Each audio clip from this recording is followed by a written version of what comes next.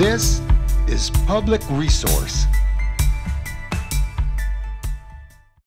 So everyone's heard of big tech, but have you heard about the data cartels?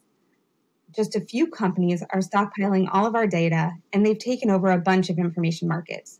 Companies like Thomson Reuters and RELX, or RELX, which is the corporate mashup of publishing and data giants Reed Elsevier and LexisNexis, monopolize our laws and our legal information.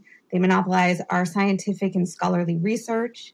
They monopolize a lot of our up-to-date financial data, some types of news sources, and even the most creepy type of information, our personal data. These companies block us from seeing the most important public information while simultaneously selling off our most private personal information to people like our bosses, our banks, our landlords, and even the police. They use anti-competitive tricks and tools to squash competition, and they drive up prices by forcing consumers to sign non-disclosure agreements and pay exorbitant fees to see information. The data cartels mess with our ability to seek and receive information, or as librarians like to call it, our intellectual freedom, in two ways. First, the companies put up paywalls around their information, it's the kind of information that we need in order to make responsible legal, health, and financial decisions. Their paywalls are a kind of financial censorship.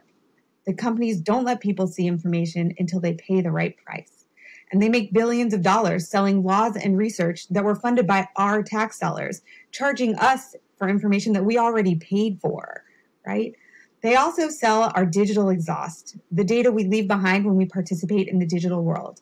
Selling that kind of data deters us from doing things like poking around online, using information platforms, and doing other digital activities that we might need to do for our jobs, our social lives, or any other part of our digital world.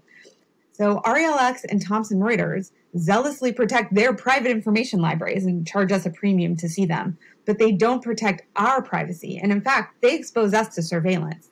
So I know that we've all heard of companies like Google and Amazon and Facebook and those other big tech giants. But if you ask me, it's time we hear more about big data and learn more about these data cartels and their anti-competitive activities.